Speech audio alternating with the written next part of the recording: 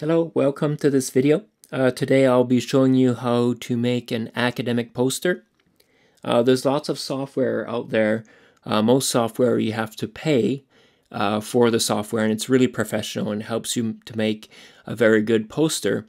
That being said, it's possible to make an academic poster for free without paying any money using Google Slides. The same can be done with PowerPoint. It's a little different, but today you'll get an idea how to do it.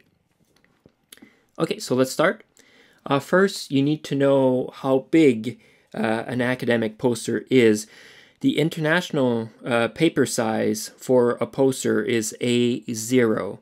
So 841 by 1189 millimeters.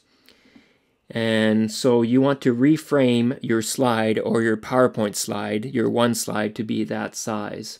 Okay, so I'll show you how to do that. You go into Google Slides. Just start with blank, that's fine. Okay, so let's call this academic poster or something like that.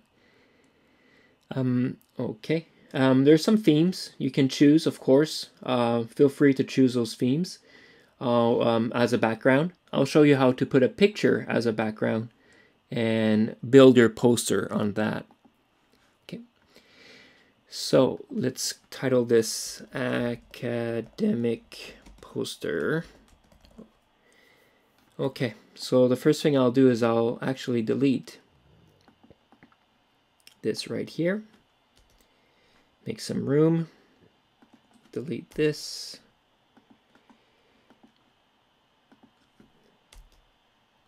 Okay, I'm having trouble deleting it, but I'll get back to it later. I got it, I know. Click backspace, click backspace, there we go. So the first thing you want to do is to go to File and go to Page Setup. Now, so it's widescreen or standard. Now, to make an academic poster or something customized, you have to click on Custom. Now here, you remember the centimeters that we talked about. So let's refresh what we need. 841, so 84.1 times 118, okay. 84.1 times 100, what was it? 118.9. Oops, mistake, but that's okay. I can always go back. 118.9. There we go. Let's say you want it as not a portrait, but a landscape. Let's switch these around. So you get to choose. Both sizes and posters are fine. 118.9. Oops. 84.1 was it? 84.1. I'll just double check. Yep. Boom. Okay, so you make your poster as if you want from left to right, top to bottom. You get to decide. Okay, I'll show you how to put a background picture. Insert image, upload from a computer. I found this free Creative Commons picture from the internet. I'll just put that. I think I named it as abstract color. Okay. There we go. Okay, so the first thing you'll want to do is actually to expand your picture as big as your poster is. Okay. Make it bigger. I want it to take the whole space.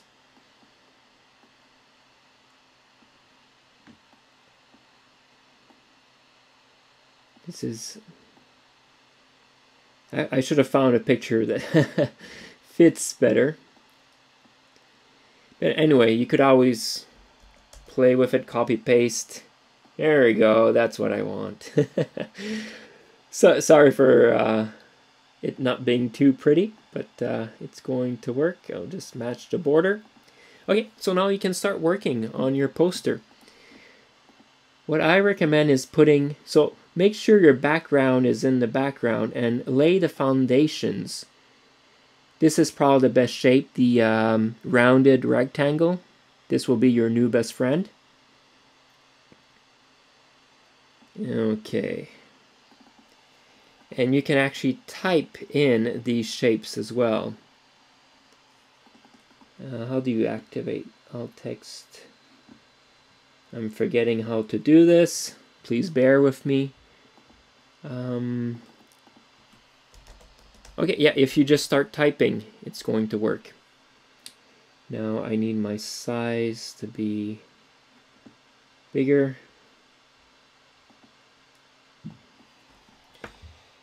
So I think maybe, is 80 too big?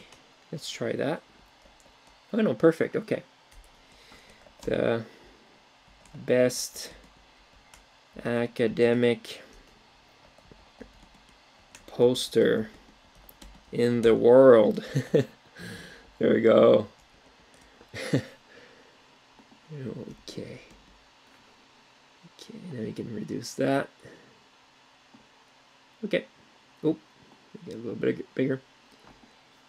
Again, you can add pictures over your poster. And now think of your sections. So let's say you want to have an introduction first. I'll call this, again, probably a Times New Roman is your best friend. Arial is fine too. Okay, let's go for 80 again. Introduction. Okay, I want this to be on the top. I'll be able to move it afterwards. Okay, top, good. Left. Okay, and then I'll be able to add my text in here afterwards. Again, I can reduce my font size to make sure it fits. Okay, and okay, make a new section. Again, my shapes. There we go. I'll just, this one could be that explains the situation or the research itself. More shapes.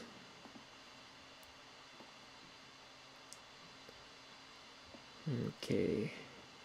I could add text in these afterwards.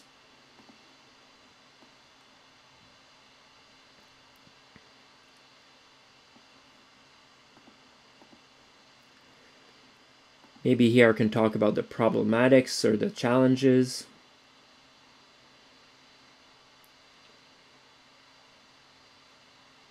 Maybe in this section right here I could talk about my survey data, present a couple of charts and graphs.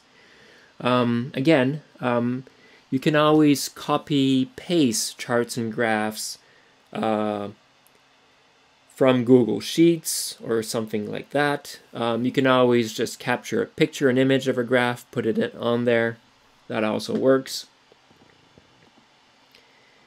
Then I would start working maybe on presenting some solutions in terms of the research and the different problems right here. And finally, perhaps I would make one last section for the conclusion.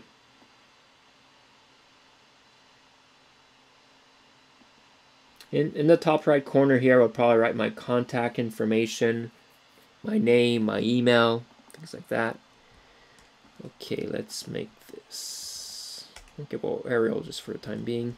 Conclusion, and then in the smaller font, I could type in my conclusion right there. So, yeah. And then afterwards, if you have a really big printer, you could print this up as a A0 poster. Also, one last thing to note, if you're making this for an online presentation, you'll probably want to save it as a PDF. Also, you might also want to save it as an image as well. Your teacher or the conference you're going will say, okay, please send me a PDF of your poster, and please send me a PNG or JPEG. Actually, PNG is more of a newer format. I think it compresses better. I would probably recommend PNG over JPEG. PNG would be better. Okay, so yes, save as a Google slide, but also once you're done, please save as a PNG and PDF as well. Be safe. Okay, enjoy making your academic poster using Google Slides. Cheers.